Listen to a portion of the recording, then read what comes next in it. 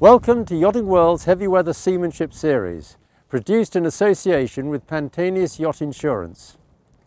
Your dinghy is a vital part of your yacht's inventory. She's a link to the shore.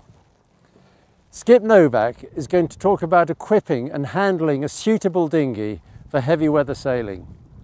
And he's going to describe how to make a beach landing in rough conditions. Your dinghy is your all-important connection to the shore to see these amazing places in remote areas around the world. Very important. There's various different theories on what type of dinghy. You've got the hard dinghies, which a lot of people like because you can row them against a wind by yourself. Other people like rigid inflatables. Both those cases imply that they've got to be stowed on deck. You can't actually get them down below, obviously. We prefer a dinghy that's fully deflatable. Break the whole thing down, it goes down below. And in this case, we've got two of these things. You got to have two of everything, of course, down here. We've got two Bombard 3.8 meters Bombard C3s.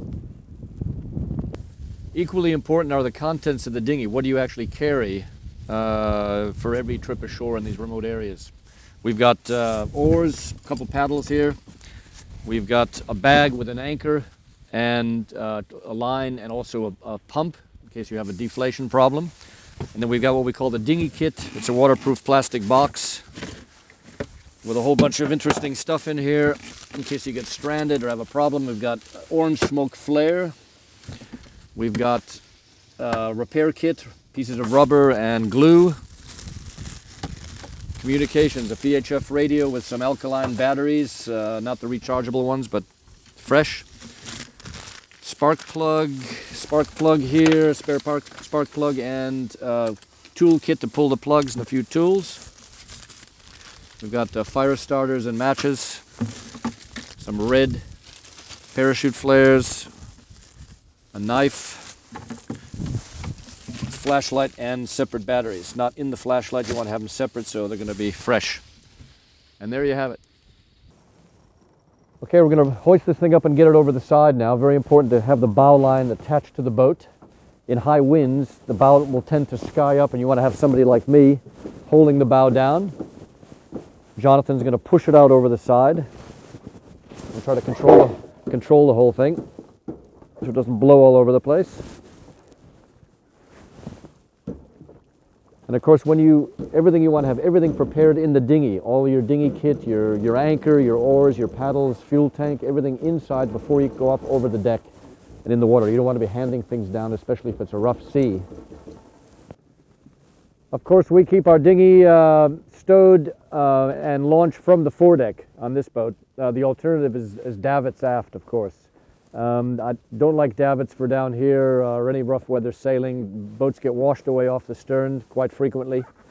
And it's vitally important when you're in heavy weather and you're anchored and you're deploying a dinghy in a seaway, jumping up and down, then you do it from the side of the boat, not from the stern. The problem is a dinghy can get stuck under the stern counter and punch a hole in it or injure somebody. So you got to, all your operations from the side of the boat, bow line on, stern line on, everybody in, and then go like that.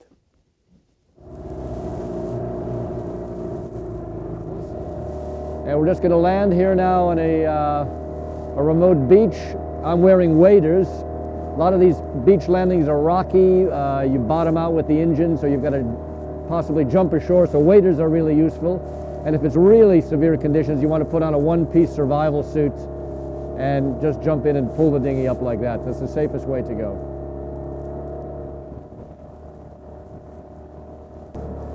Okay, we're coming into land here. One important thing is always try to go upwind from the boat and then go along the shore to land. If there's a problem with the outboard, you'll drift back down on top of the boat. Same going back to the boat. You always want to be upwind. Here we go.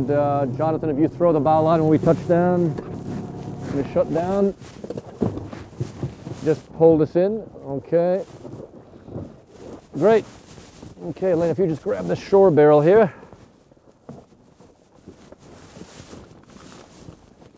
Now the shore barrel is an interesting bit of kit. If we're going into a remote area, we make a habit of taking that with us, leaving it on shore while people are on shore. And what's in there depends on where you are in the tropics or the high latitudes. We've got a tent, food, fuel, pyrotechnics, communication, VHF radio. in case there's a stranding situation, like the dinghy can't get back to the boat, or the boat has to go off station at anchor, come back in, there's a weather problem, etc. You want to be able to have shelter, food, and hot food. Very fundamental in places like Antarctica and Tierra del Fuego. It's not the case today, it's quite common here, but if this was a big surf landing, sometimes you do have to come in surf conditions. You'd want to turn the boat around, bow out, because if you went stern out, you'd be flooding the boat, be full of water. So we want to try to shove the boat straight out. I may even hot up the engine dry for about 10-15 seconds, so when you do get out there, one pull and you're away. So guys, let's shove her out. Okay, let's get it floating. You guys hop in. I got my hip boots, and we're off.